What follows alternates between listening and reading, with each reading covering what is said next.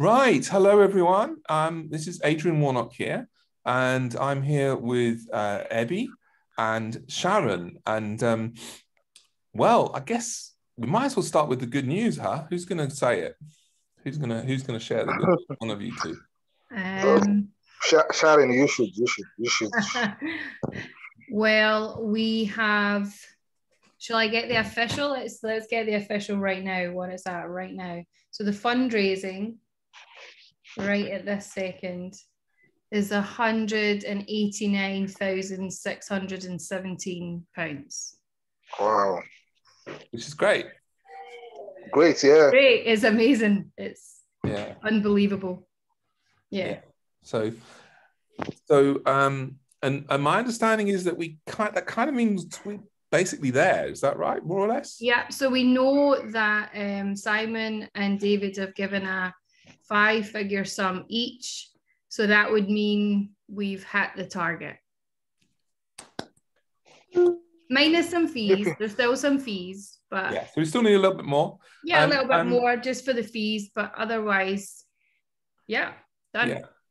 And Ebby is as always, is a real man of faith.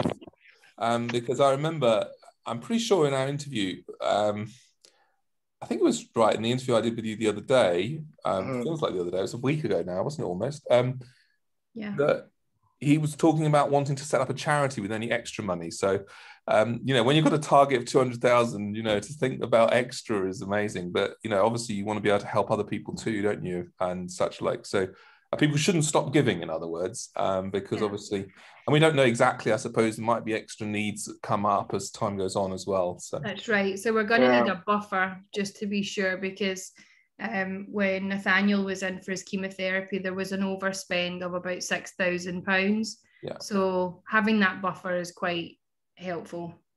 Yeah. So, so anyway, and I've just suddenly realised there might be one or two people watching are like scratching their heads and saying, what's all this about? So I obviously know very well, and Sharyn knows very well, and Ebby knows very well, but maybe Ebby, you could just give us a quick summary of the situation and why we're raising the money, just for anyone who's new to this.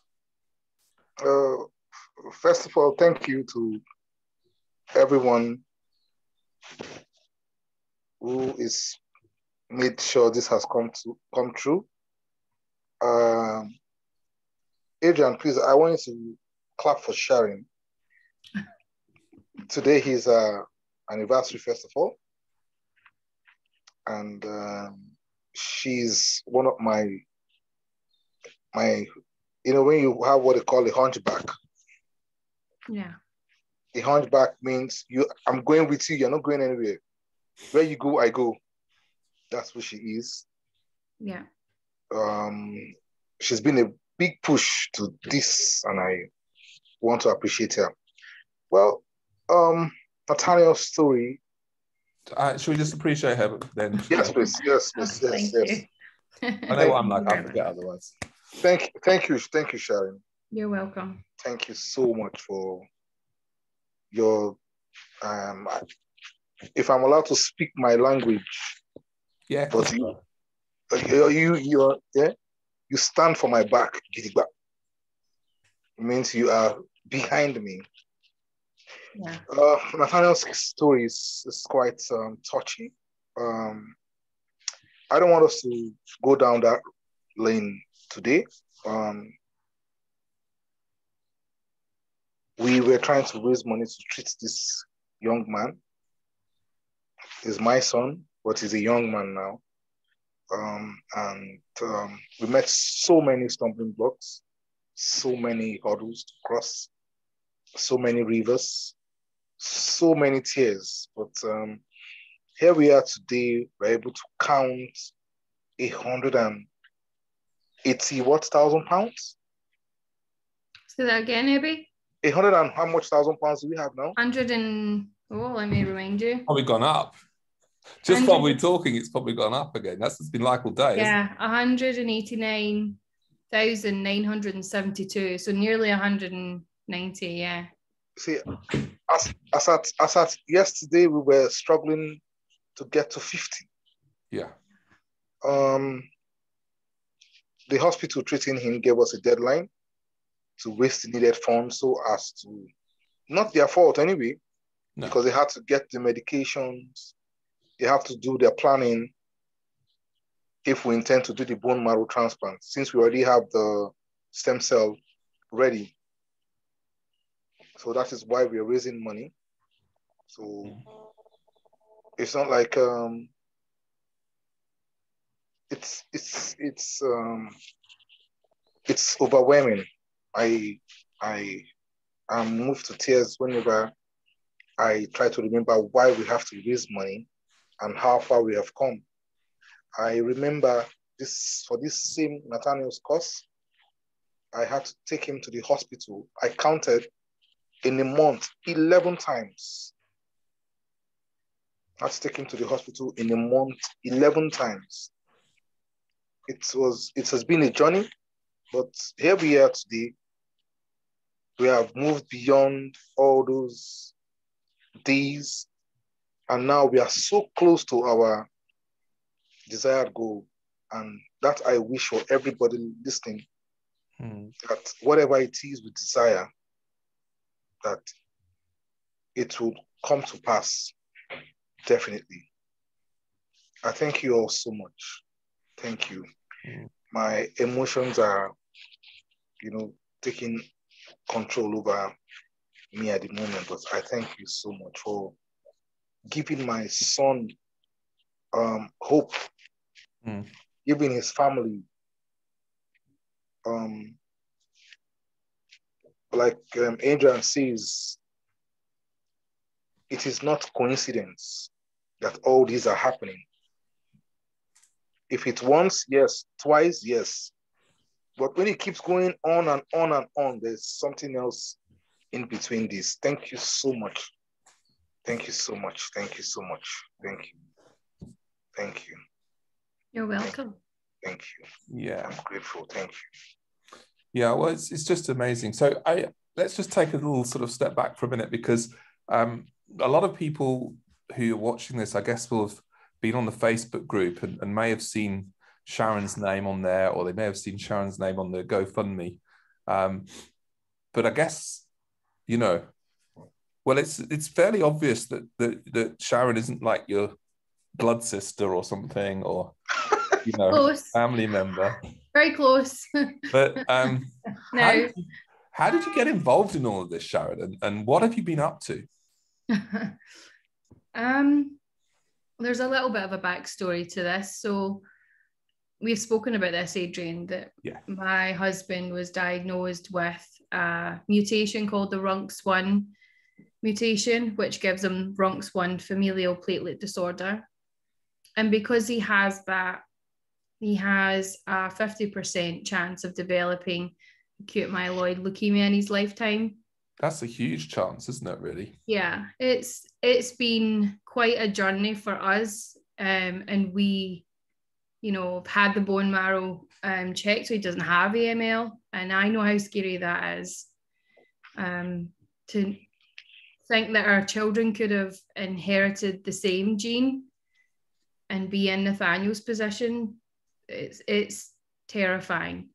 When I met Ebby, I was probably more of a hassle than help, because I asked so many questions. I was like, this can't be, this can't be the case. I was in this AML group trying to spread the word about the RUNX1 mutation, and I found the story and I thought, surely not. Surely there's not a child needing emergency care and is not getting it. It just can't be the case. And it was the case. And we went through, and he went over and over and over with me, and we tried all sorts of different routes and all sorts of different people.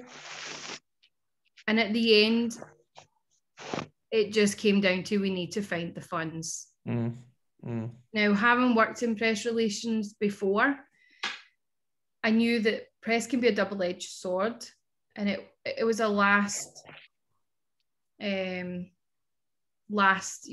idea for me. I didn't want to put it in the press, but I knew that if we didn't, he was so sick at that point, and if we didn't, he would probably die. And I spoke with Ebby quite frankly that you know, this could open up a can of worms, and it could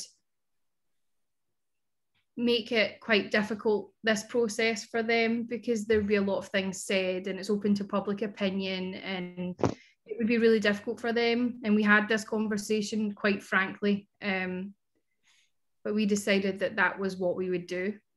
And I got in touch with some journalists that I'd worked with before, and an amazing lady at Reach PLC, she picked up the phone to me and heard me out.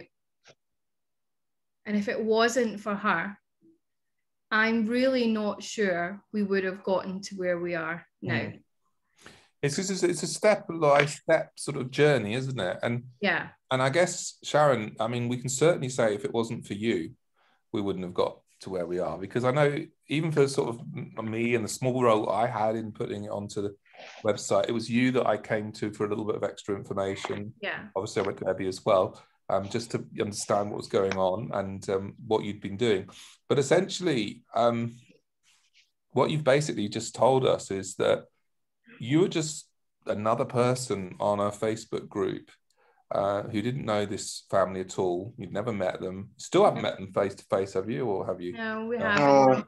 Face to face. Soon, but not yet. But not yet. And basically decided to treat Ebby's son as if he was yours. I guess that's the best way of looking at it.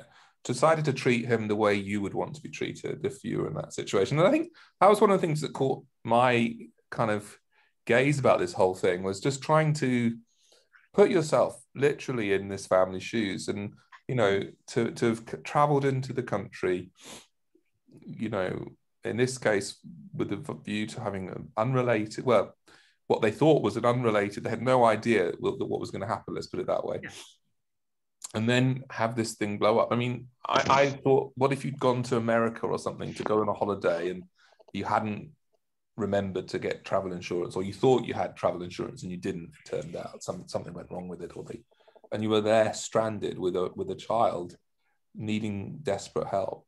And yeah, the thought that someone could not be funded, I mean, is just sort of shocking. And I guess when you sort of think about it, you can understand why the NHS has to take the position they do, because otherwise you'd be opening the floodgates to everyone. But it doesn't kind of feel right. It doesn't sit right, does it, this idea? No. And I think that's... Go ahead. I think had Abby travelled knowing that his son had a terminal illness, I don't think it would stop me helping him. But what really struck me from knowing all the information, I've been privy to every hospital letter, every medical note, every test. You know, I have a file full of everything that Ebby sent me, so that if he says, can you send this to someone, it's there. And I've seen everything. And I know that he didn't have this diagnosis when he was in Nigeria. So that made it even harder, because I thought they've came here, you know, when you have cancer, it's very difficult and very expensive to get travel insurance. I know my husband can't even get insurance for his blood disorder. So how people expect a family to afford, whilst they're fundraising for an eye operation, insurance that would cover them against acute myeloid leukemia, it's just not going to happen. No. And so I put myself in their position, and I just thought, I cannot walk away from this. I cannot keep scrolling Facebook. I cannot close the chat window. I need to keep going until I can't go anymore. And me and Ebby have spoken every single day since January. We've, you know, we're like so close. Our families are so close now, because we've been through this journey together since January. So really, it was something of a miracle that, you know, of all the people that would catch on to this story first, if you like, you were press, you know, you had those press connections and that sort of background to help in that way. I mean, that's quite remarkable. Small cog in a large machine. I mean, I connected Ebby with Angela, and they've done the rest of that work. There's nothing that I've done after that point, so I'm not going to take credit for that. they didn't have to do half of the things that they have done, and they've been so empathic and compassionate. So this is the Mirror people. Is that what you're talking about? Yes, that's right. Yeah. So Angela's an editor at the Reach PLC, which is the Mirror and the Sunday People, and so she's been really a huge support in getting this story out there. And you know, we text a lot, just talking about this, and we're just all rooting for the family and rooting for Nathaniel and just want him to get this chance. But it's not over yet. I mean, this is a celebration. We've reached that target, but Nathaniel has to get through this treatment still. Yeah. And that's scary. And I don't know what that really entails, because this is not something that I've got experience of. So every day I'm asking Ebby, what does that mean? You know, well, how long is it going to be? You know, because I want to know. Yeah. And I mean, this is obviously, you know, it's a chance at life, isn't it? This is what we're talking about here. Yeah.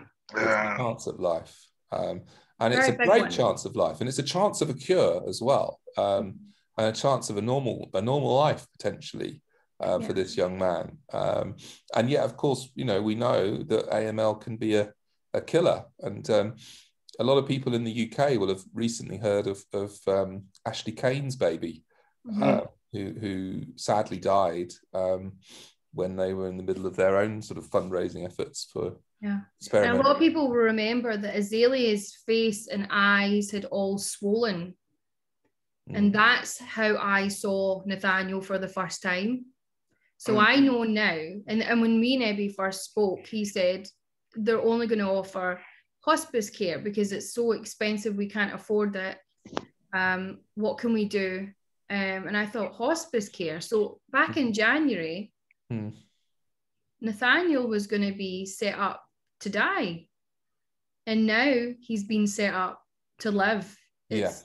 You know, it speaks for itself. Yeah.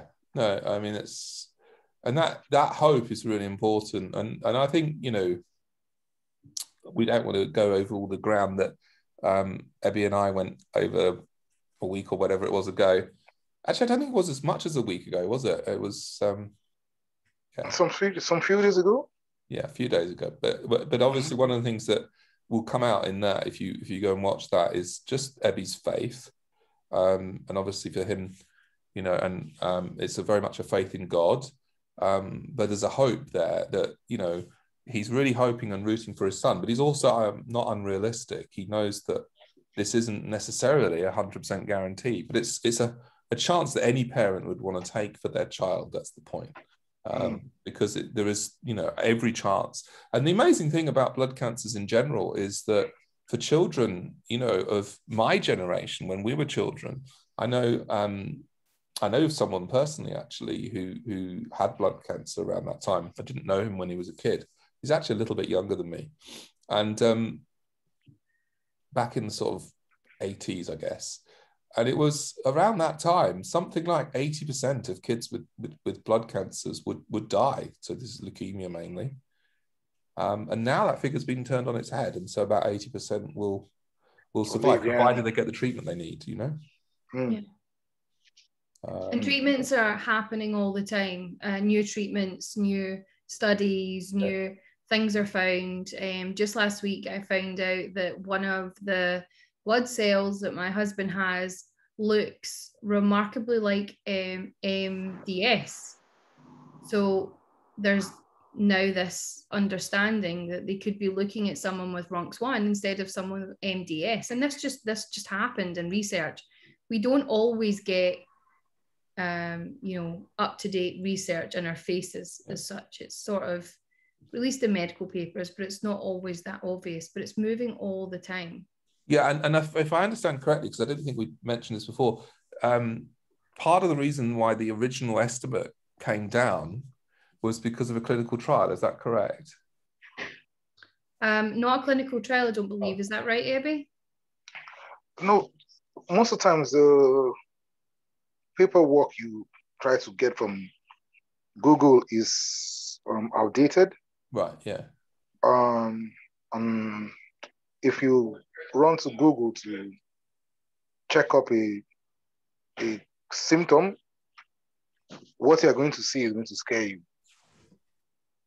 So that's why we're having this disparity in success cases and cases of fatal cases. Like you mentioned, in the 80s and all that, 80%, But right now, I think they have some new drugs.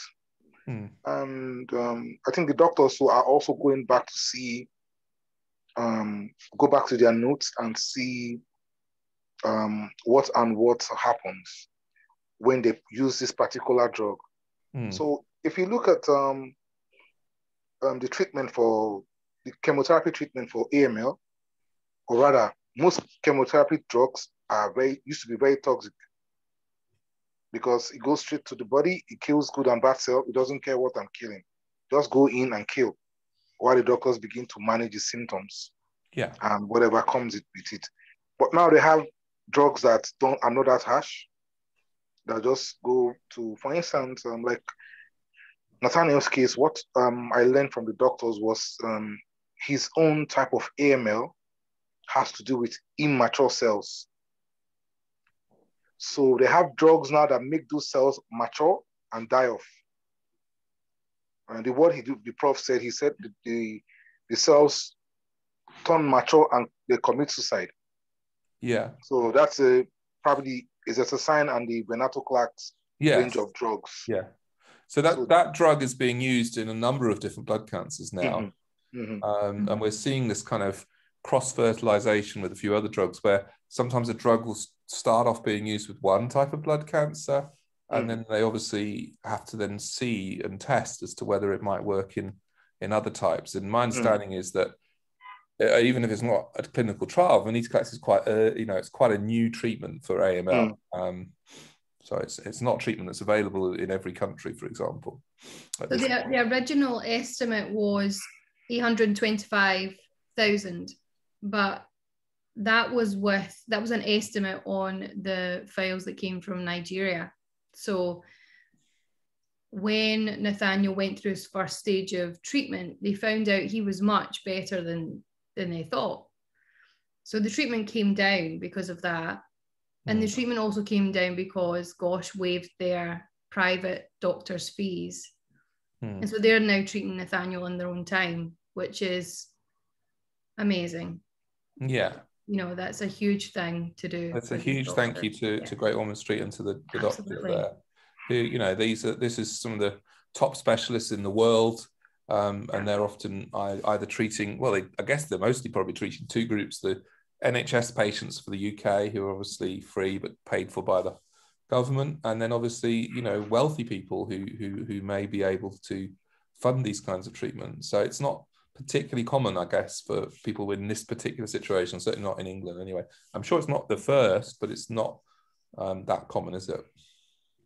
Yeah, I don't think I've heard of anyone doing this, coming from a country and not been able to afford treatment and then suddenly been able to find the amount of money that we have. I just can't quite fathom how it's happened. Adrian, you see what I say about the coincidences? Yeah. You see what I say? They repeat themselves one too often. Is that saying that lightning does not strike twice? And so it feels very much, doesn't it? And this is, I think, a really good example of the kind of what we would call the journey of faith, isn't it? Where sometimes I think, you can be like, oh yeah, God, heal my son, and that's great. And you might even think, yeah, I believe God's going to do it. But actually what's happened here is not some huge sort of supernatural miracle in that sense, although there has been miracles, but there've been miracles more of these kind of coincidences, like you said. And then it's like a step-by-step thing. So it's like, what do we do? Okay, so my son could go to hospice or he could be treated.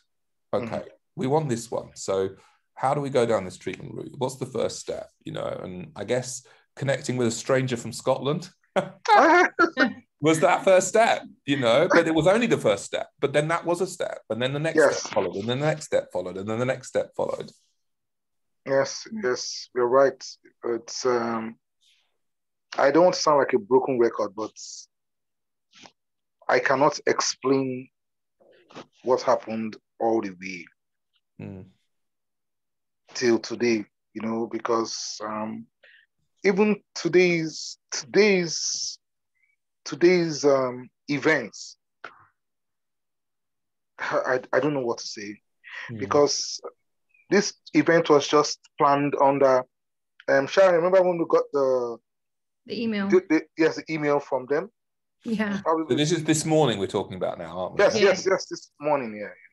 We got the email when the people did the stuff, where they did the newspaper stuff, The front page, yeah. Yeah, because it's step by step, isn't it? I mean, this morning couldn't have looked at this without the newspaper, and probably as well without seeing that actually, some people are getting behind this, because this is a story, isn't it? It's like, look, we've raised 40,000 or whatever it was at that point. That's quite a big sum of money, you know. So that is just it.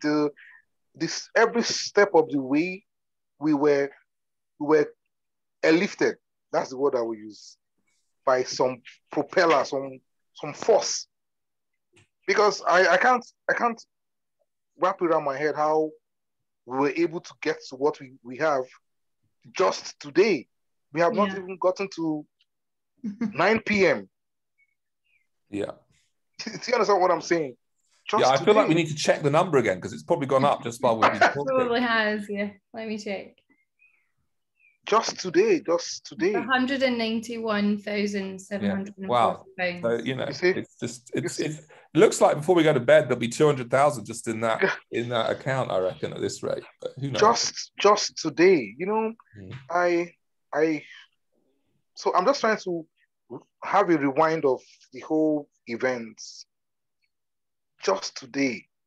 Yes, the good thing about it is that every new day we had this new movement. Every new day we had this new movement.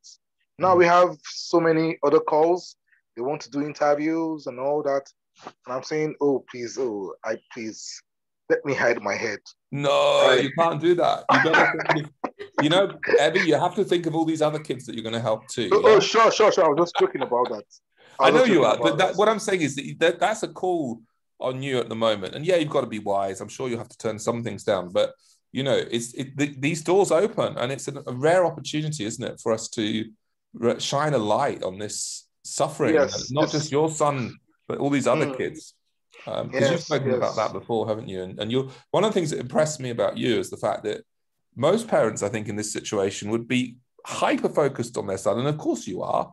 But you've also been thinking about other people and trying to help other people on the forums and such like that. You've met with other parents with kids with their own story. The thing is, wherever you are, you have people around you that are just like you. So I know that a lot of kids, a lot of parents too, are also in the same situation that I'm in. They might not be here in the UK, but we have them on social media. It's heartbreaking enough to see my own son going through this. The word is, yes, I have been helped, but there are some cases when you see them, you really want to do all you have to do to also help them, because their cases too are also as hopeless as my case had been, like January. So and we can't help all of them, and I think one of the things sometimes we look at the world and we look at the whole needs of the world and we think, there's nothing that little old me can do. But one of the things that's blessed me about this story is, even though we've had a few sort of large donations that you've mentioned, actually the vast majority of them have been like £10, £20, £30, maybe £50. Anything more than £50 is quite unusual as you look down that list. And so it really does show that there's an opportunity for us to just make a difference in front of our faces sometimes. Do you know what I'm trying to say? Like the thing that God puts in front of your face. So when I discovered that you were in my Facebook group that I run, and I didn't really know what was going on. But once I heard, I was like, okay, let me just get my head around this. I was a bit like you, guess, Sharyn, in a way.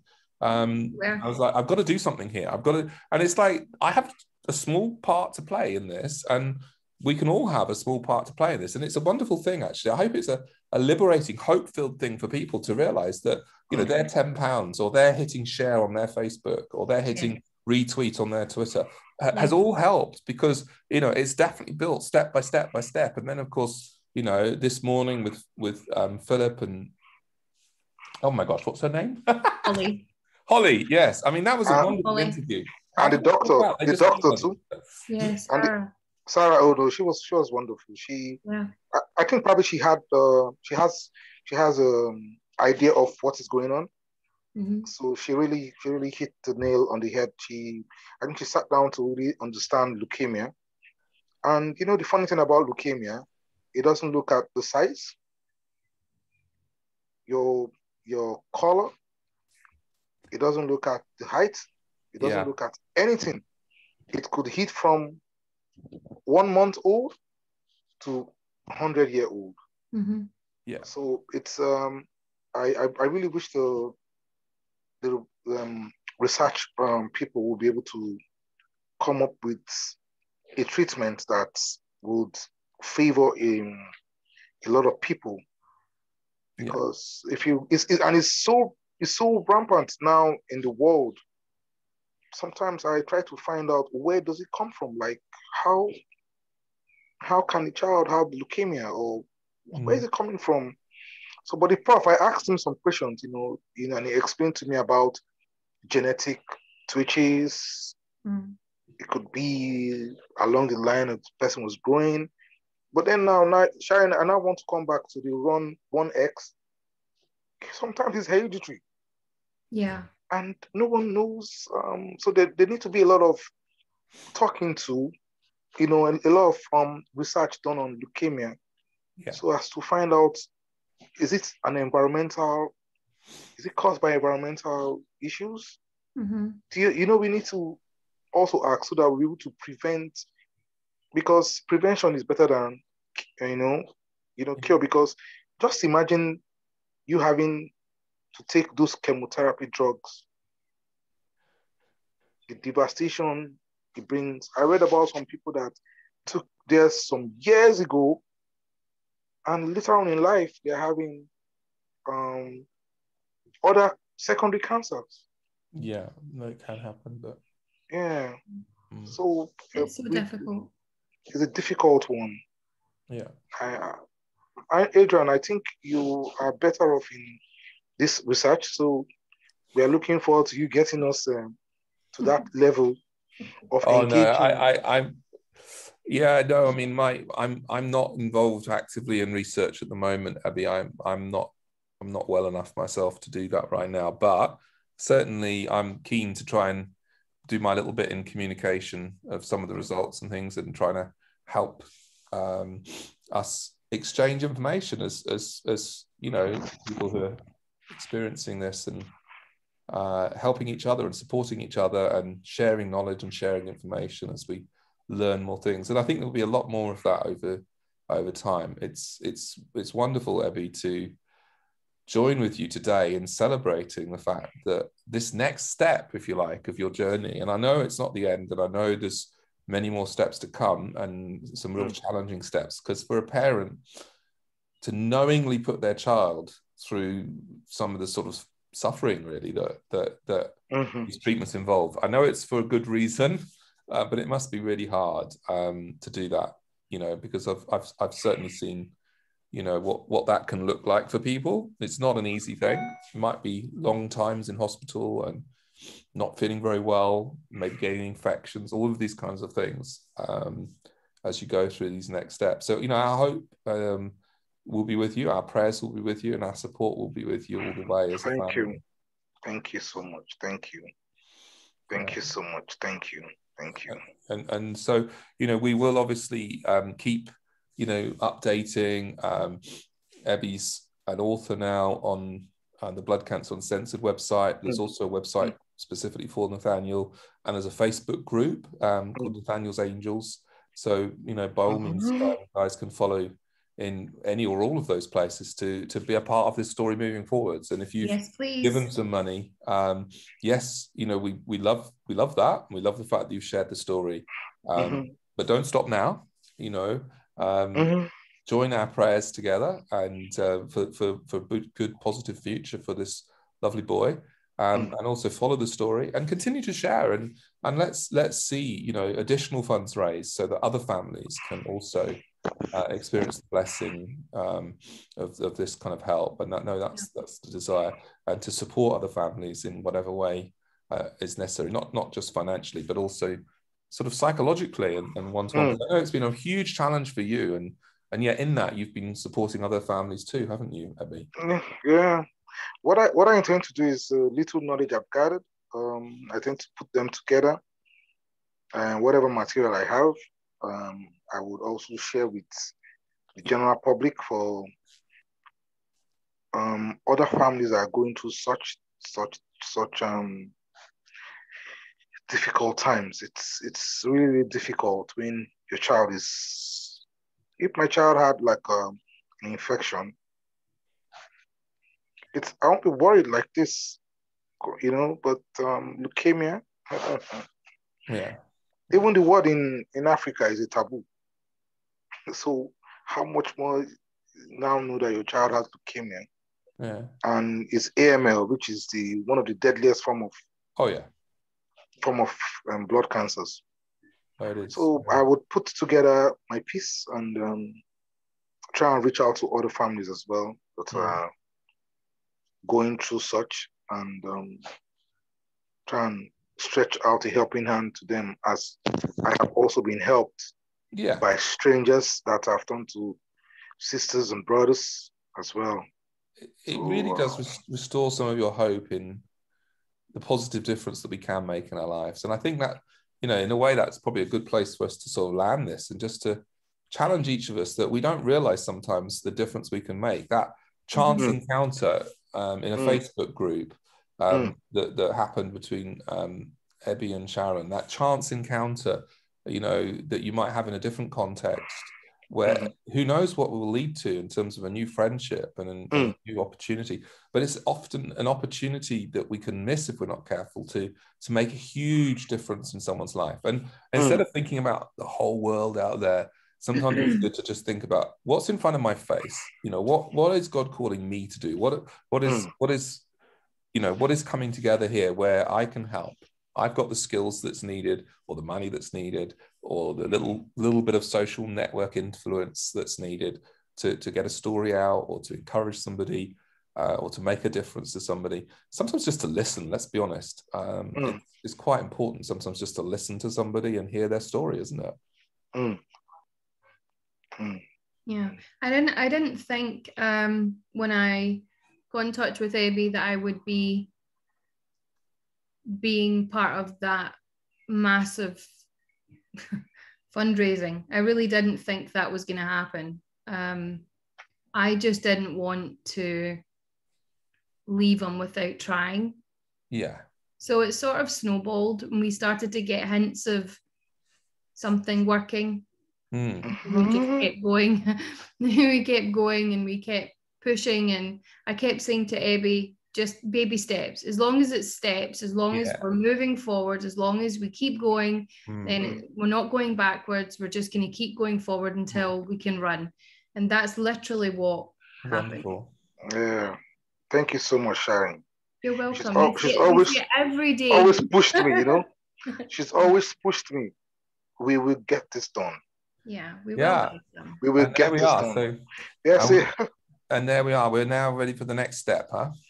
Yes, please. Yes, please. But when will that be? So do you know roughly what we're talking about? I know they've got to prepare things and get ready. So a series of tests lined up, which we've done about 3/4 of them. Okay. So we have the last lumbar puncture test this Wednesday, Thursday, just to check the state of the bone marrow.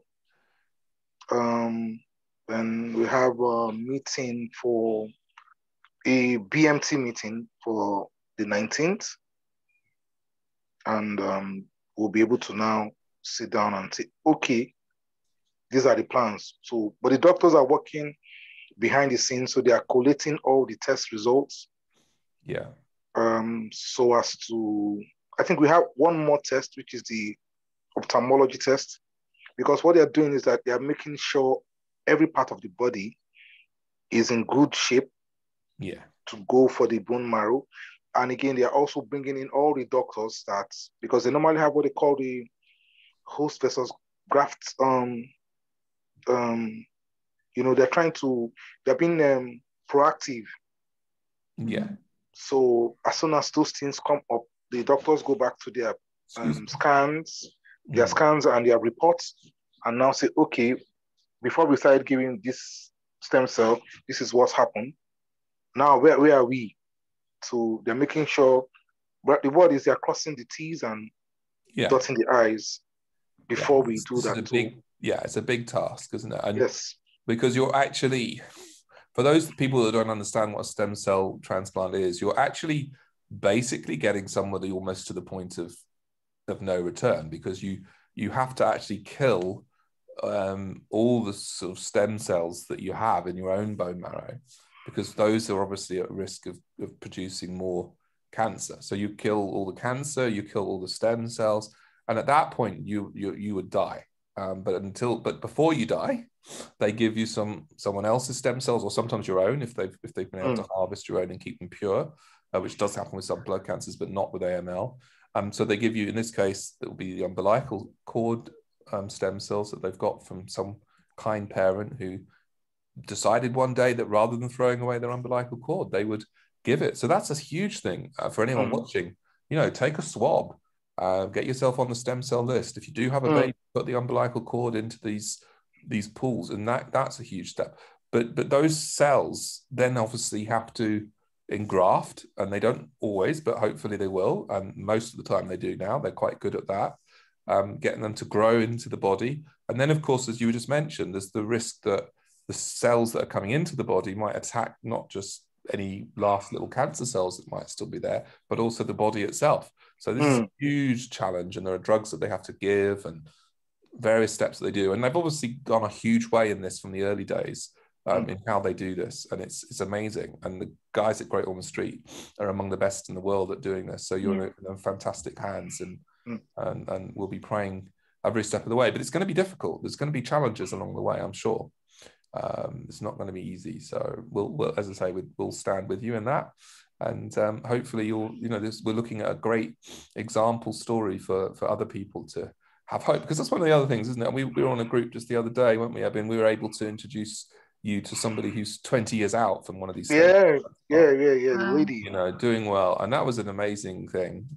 Different blood cancer in that instance, but another aggressive one, and someone who thought that they weren't going to necessarily live, and 20 years on, they've got to see their children grow up and basically doing really well. So there was hope there.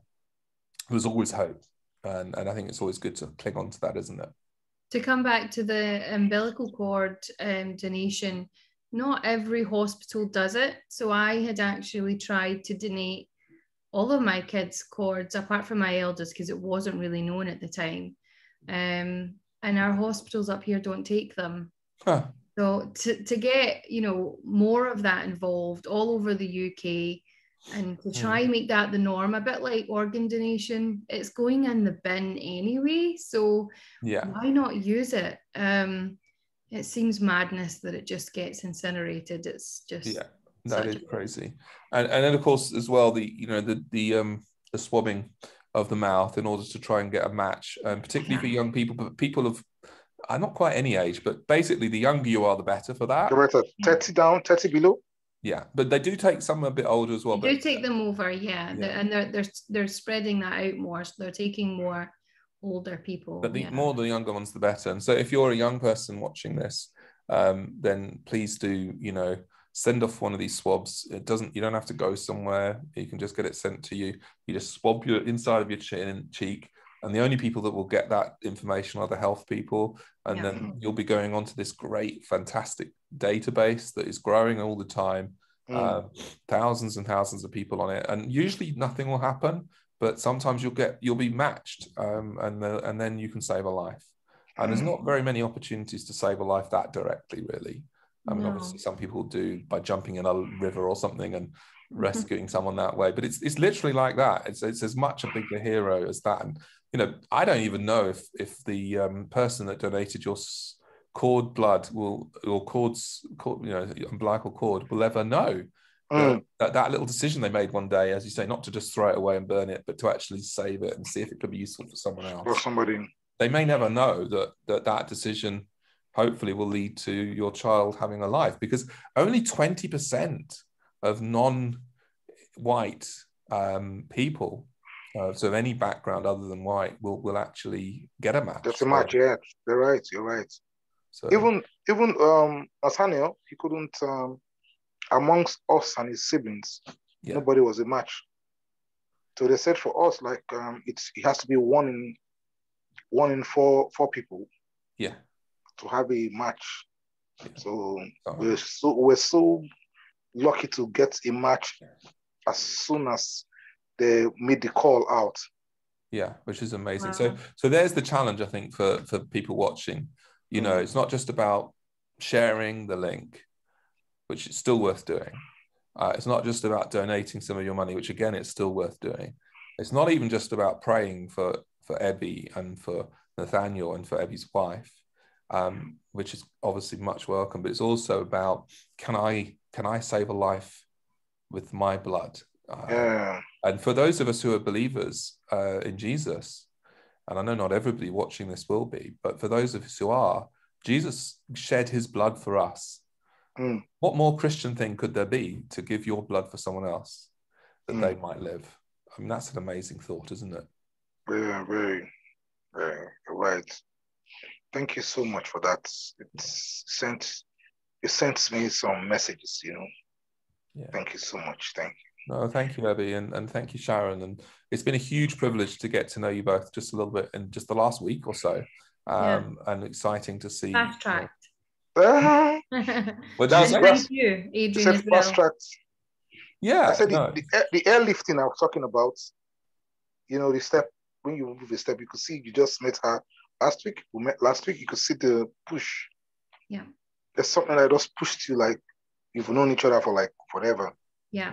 And you're also dealing with your own leukemia as well, Adrian, and you're battling that as well as battling with us, and you've just jumped on this ship and you have helped it to sail. And without you, we would be much less than what we are now. So thank you for dedicating that time, and it's been a pleasure to get to know you as well. Oh, bless you. And it's like there's so many people that have all played their own little role, and I guess we all feel like little tiny cogs, but that's the crucial message. When we all work together, we'll work together. I've got a friend, a very lovely friend, who has not only donated a considerable amount of money, but when we were dealing with fundraising and opening accounts and wondering about tax, how do we protect ourselves, and her husband gave me free advice, that would have cost us a lot of money to get.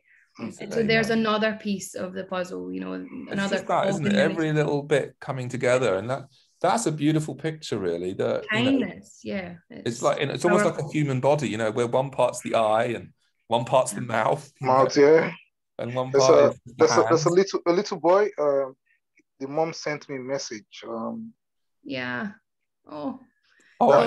crying. I don't know. Ebi, tell us the story. Tell us the story. That message is the best message I received today. He used his money, £5. He says he wants to donate. Oh God! I know. Oh, don't! Listen, don't do this. I am not going to cry. I've cried all day. You can cry. It's all right. This morning. You're free to cry. Please cry. Oh, I can't do that on camera. No way. Yeah, you can. Yeah, you can. I have cried all day. Ebi's cried all day. And I sent a message back to the mom, telling the mom thank you. And the mom said that they are actually crying at home, that I actually replied their email. I was so touched by. He said they watched the TV show this morning, and he wants to use his pocket money, £5. Yeah. He said, "Mommy, give me my £5. I want to give it to this young boy to save his life." Yeah.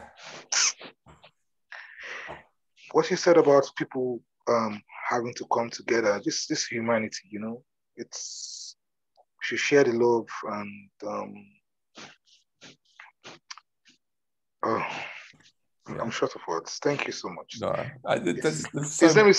his name is Joseph. Joseph. Wonderful. The name is in my. Yeah, you won't forget that name. I and will that's the never thing, isn't forget it? that name. It might feel like such a small thing, yes, but it can make a huge, huge difference. And I guess that's a message that'd be great to leave people with: is you can make a difference. Yeah. And this story proves that you really can. And Joseph, you might not feel like you can, but you really can.